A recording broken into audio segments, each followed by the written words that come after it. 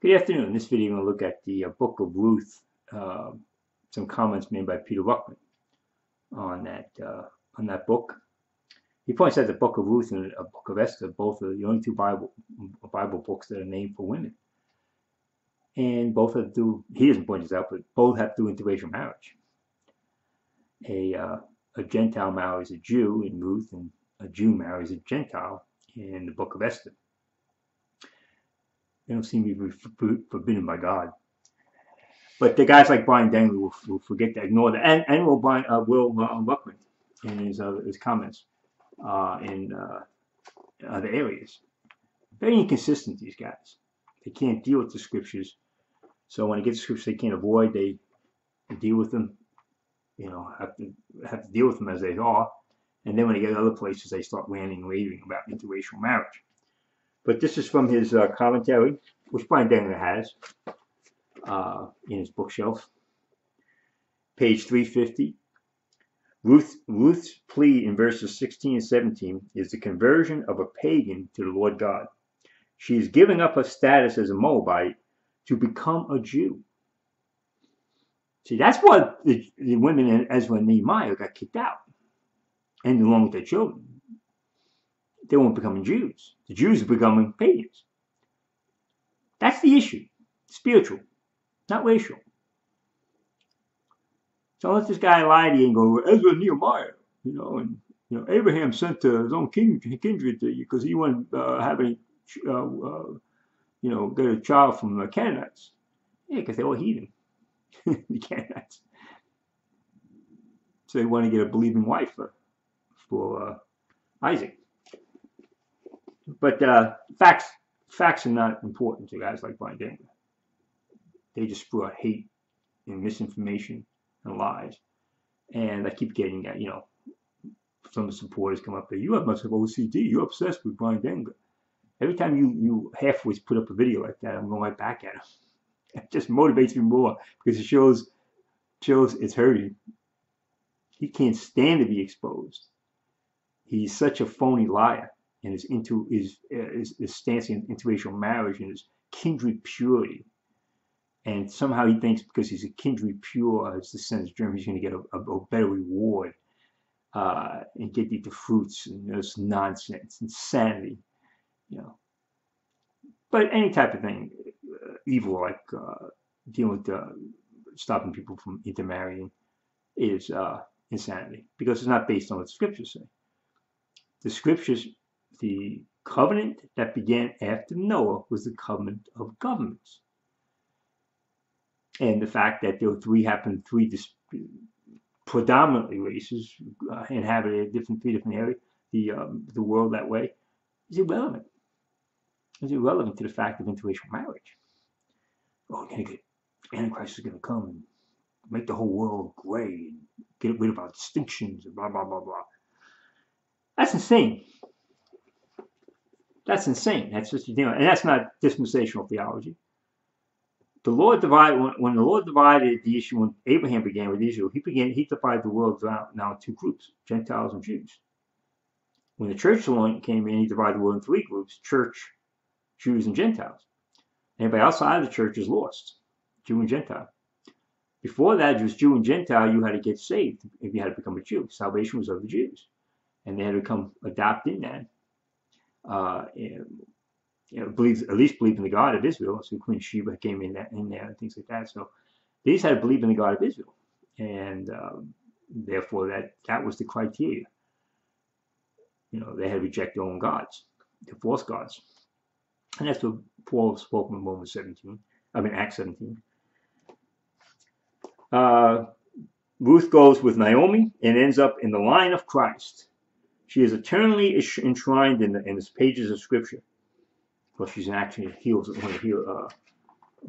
Rahab. Excuse me.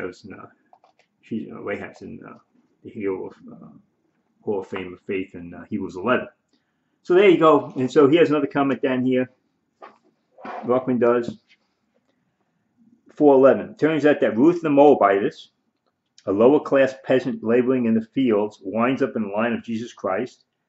After leaving her country, kindred, friends, relatives, and the Moabite gods. There's the key issue. She left her gods and took the true God. To support a widow, she winds up married to the richest man of Bethlehem. To quote an old Grimm's fairy tale cliche that they lived happily ever after. She was a great grandmother of David himself. Now Brian can't deal with this. He has to run away from it. I said, well, yeah, no one was willing to go down there and the Moabites and yeah, his two sons, yeah. And it cost her. But Ruth got saved and was no longer considered Moabite. She was considered a Jew. So she switched, the whole issue of the boundaries of the habitation. She switched us. She went, I would check that out. Gentile up and went to the Jews. That's what you get with these guys. Lie after lie after lie. And why go after these guys in particular? It's because they're using the King James Bible to defend their lies. The King James Bible does not support racism and slavery. Slavery is something that had to be adapted to. It's common in the ancient world. But it was never what it was meant to be. Man didn't start with being slaves. And of course, the King James Bible only uses the word slave and slaves like twice. Even the whole servants. The modern Bible's use the word slave. So all these guys see Ruckman using that time. Slave, you're a slave. But and they think it's the Hamite curse continues. We'll deal with that. We'll deal with more of the inconsistencies, the hypocrisy of that garbage with his book. But I just want to point out the issue of Ruth. And he can't deal with Ruth. He can't, just like he can't deal with Hebrews 1:8. Interesting thing about Ruckman here, the typology he uses the fact that the kinsman redeemer Ruth had a closer kinsman that was closer that refused to redeem her, and he likens that to the father because the father already was going to be married to Israel, and he says, well, Boaz represents Jesus Christ. It's two persons, not parts. He represents the typology. There's two persons involved there. Now, whether you only go with that, typology, the point is that Ruckman saw it as the father is one person and the son is another person. Despite all what Brian wants to talk about. Oh, Ruckman believed in the three parts like I do. No, you look at how he talks about typology, you'll see exactly they saw persons in there. So we'll stop here. I see Brian has another video up dealing with salvation and his false gospel. And he's preaching before a beautiful waterfall. Got some good light. I'd say that much for him. I hope you guys appreciate that as you're sitting home, going to work every day, knowing he's in front of his waterfall preaching with your money. Talking about how you have to live a changed life. He's preaching the gospel of Joel Osteen. He's prosperous. He's lived off you guys. He's made, like the prosperity preachers who go around in the Cadillacs and stuff and talk about how great God will bless you, God will bless you. And they're living off everybody else. Yeah, that's what Brian Denver is. He's not working. He's a bum.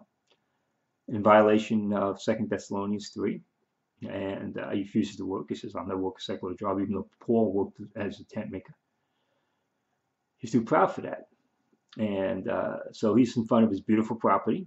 Now he's getting very much into nature. He wants to learn about that's to glorify God. Learn about the rocks and the trees and the birds. And now he's also talking about raptures. Rapture. Well, rapture might not happen tomorrow. So we have to enjoy life.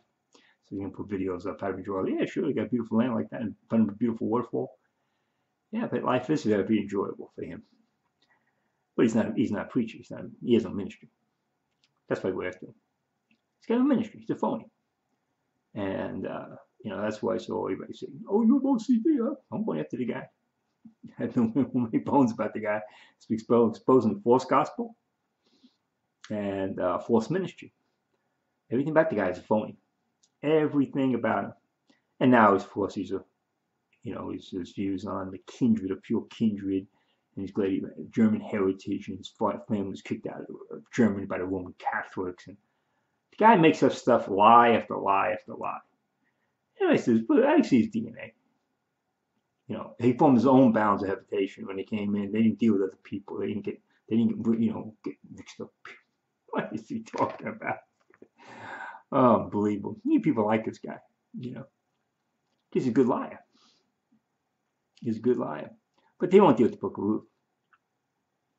He wants to deal with Naomi and her sins, not the fact that Ruth came in, converted, and became a Jew, and is now part of that, the heritage of the Jews, which any pagan could do. Any pagan.